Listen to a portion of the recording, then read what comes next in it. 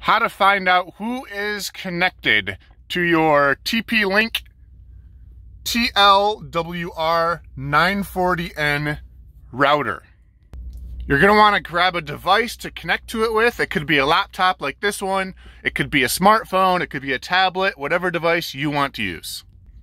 You're going to want to connect to the router. It could either be on Wi-Fi, or you can plug into one of the LAN ports with your computer if that's what you prefer. Wired connection or wireless, either one will work. It doesn't matter, whichever is up to you. Once you're on your device and you're connected, you're going to want to open up your favorite browser. Then you type in the IP address of your router, the default, which is mine right here, 192.168.0.1. That's the default IP address, so if you didn't change anything, that's probably what yours might be too. So you go to that address. Next, you log in to the administrative interface. The default credentials are admin and admin for the username and password, all lowercase. You might have changed yours. I'm going with the default because that's what I have on mine.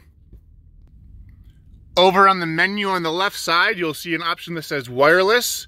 You click on wireless, and then down at the bottom of that menu, you click on wireless statistics. And that'll show you all the devices that are connected to Wi-Fi. Another way to do it is you can go to the DHCP menu over here.